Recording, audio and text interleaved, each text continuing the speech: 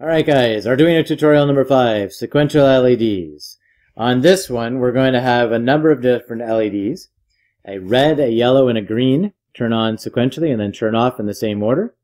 So obviously we need a red, a yellow, and a green LED from your starter kit.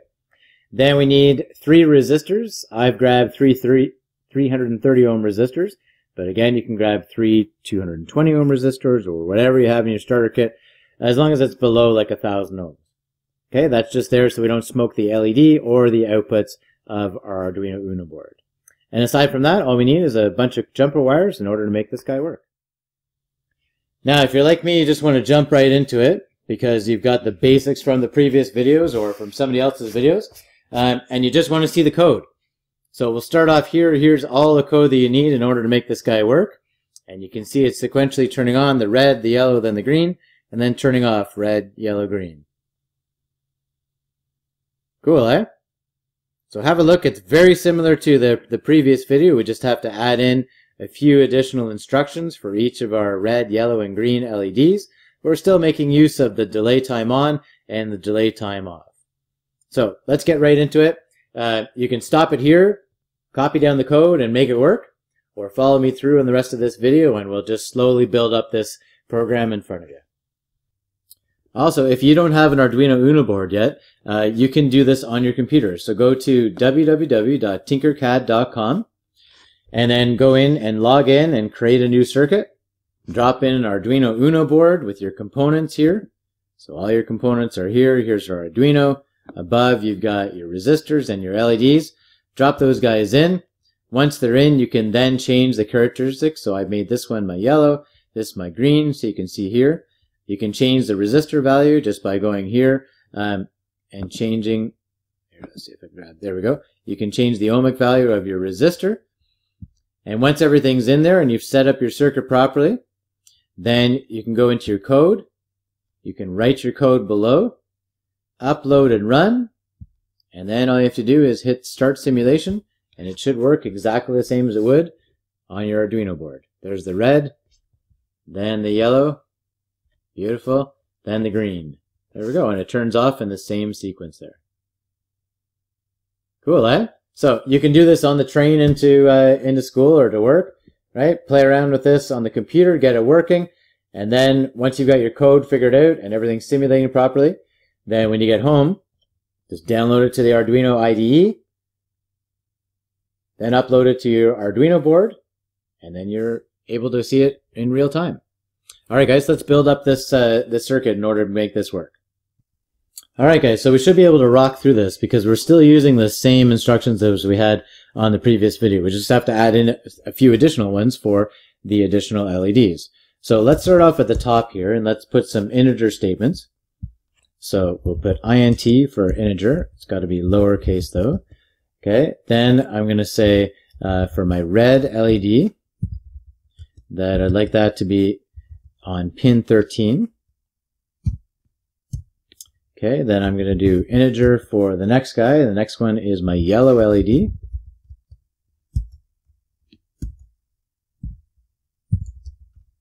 And that's obviously going to be connected up to the next guy on pin 12. And then my last guy, I've got my green LED.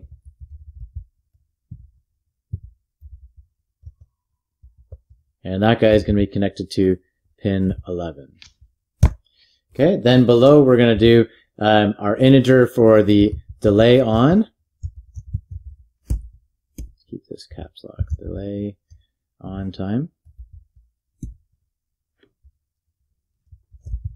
What is going on, Pete? Come on.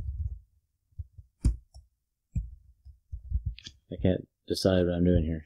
I think I'm going to put, yeah. Okay, looks good.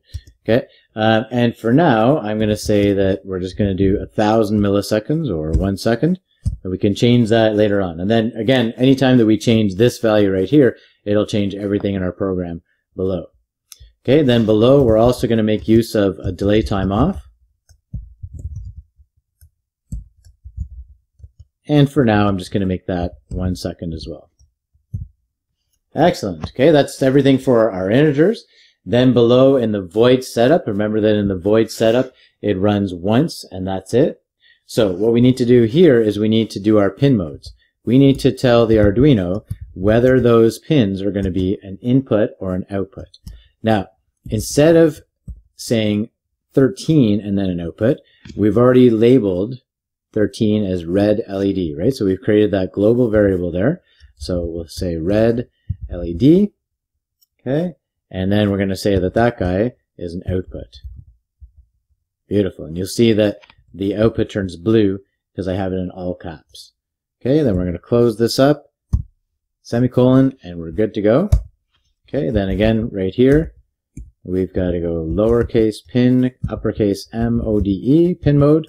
Then we've got, what's the next one? The yellow. And these have to be written exactly the same. So yellow LED has to be written exactly the same as this up here. And we're going to make that an output. Close this up. There we go. Semicolon.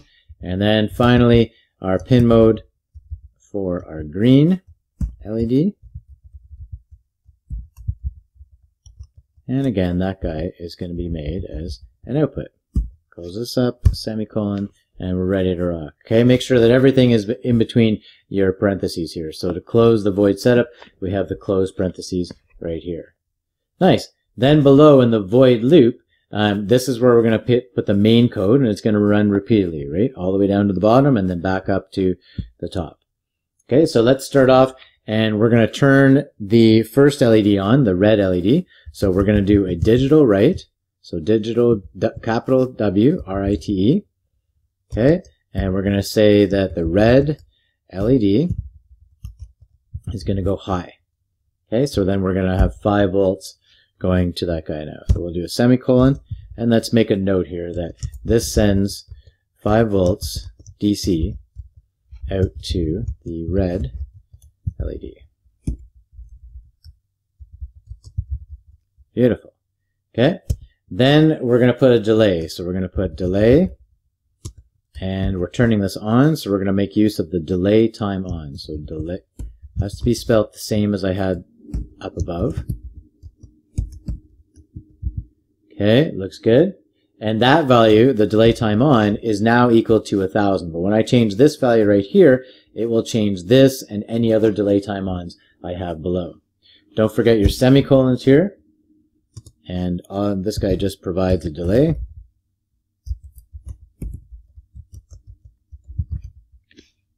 Beautiful. Then when that guy turns on, then the next thing we want to do is we're going to do a digital write, and then a delay, and a digital write, and a delay. So let's just do this to save time. Let's copy this bad boy right here. Come on. And let's paste it in. And let's paste it in one more time. Beautiful. Now all I need to do here is say that my next guy is going to be the yellow LED. Looks good. And finally, this guy right here is going to be my green LED. It's the same instruction all the way through and same delay all the way through. Okay, looks good. Now that all 3 of those guys are going to turn on, then we want them to turn off. So we're essentially going to do the same thing. So let's grab all of this, copy this guy, and then, come on, and then paste that guy. Come on, edit, paste. Beautiful. Okay, and instead of having the red LED go high, then we're going to have it go low. So make sure your caps lock are on. Okay, then we're going to make the yellow LED go low, and then we're going to make the green LED go low. Beautiful. Okay, this is not our delay time on. We can change this to off, and then we should be able to change that value as well. So we'll get this guy and change it to off, and this guy and change it to off as well. Beautiful. Okay, and this guy provides a delay and starts back at the top.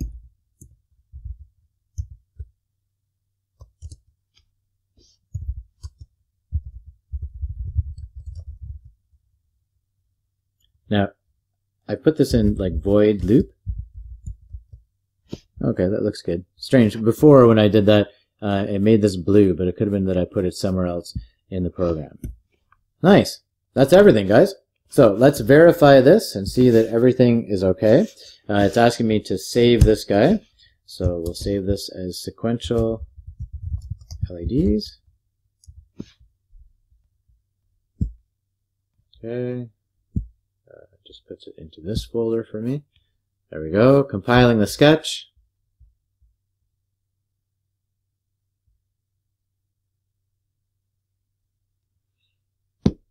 Always takes a little bit of time because I'm always doing 1,000 things in the background. There we go. Okay. Done compiling and everything looks mint. Let me connect in my Arduino board now. Now this fires on right away because I already had the program in there from before. But let's drop this program in there. So we're going to upload to the Arduino. We'll see the TX and RX LEDs flash at us. And then we should see the same sequence of events. Okay, problem uploading to the board. Now remember I had this before. So we're going to go to Tools. And then we're going to go to Board. Okay, that's the right board. And then we're going to go to Port. Now for some reason it's not seeing that port. It's always the little things. I didn't have my computer hooked up to my external USB. So let's go to Tools. We'll go to here. We're looking at the Arduino Uno board. Looks good. Ah, there's my COM3. Beautiful. Okay, so we have already verified this guy. Let's upload this and see how she works. So we'll see the TX and RX blinking at us there, and then we should have that sequence on the red, yellow, and green LEDs coming in. There we go. Beautiful. And off, off, and off. Beautiful. Red, yellow, and green. And then turning off in the same sequence with the same time delay of 1 second. Beautiful. Right on, guys.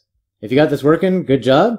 If we wanted to change this value, we could change this to half the value. So we could do 500 or half a second. Okay, let's upload that and we'll see how it changes the timing there.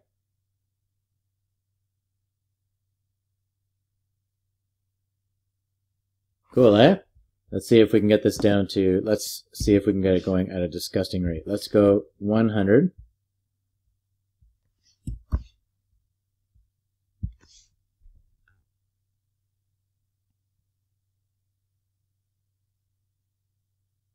Nice, eh?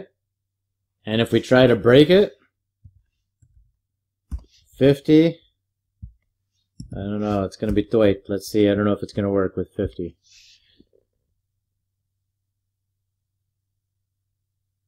Yeah, it still works. Cool, eh? Very cool. All right, so play around with the numbers here. See if you can get everything working from start to finish.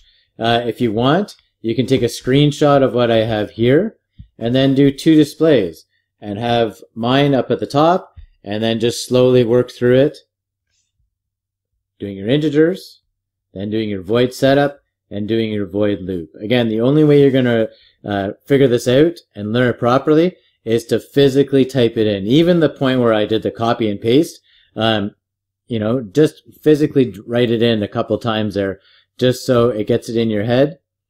Doing the copy and paste, you're not going to learn it as well as you would with typing it in each letter at a time. Then you'll see where you're going to make some mistakes. You know, see if you'll miss a semicolon or something like that, or miss a value, or like type this in improperly. And in doing so, you'll learn the mistakes that you're going to make. And then later on in troubleshooting, when you get into more complicated circuits, it'll really help you out.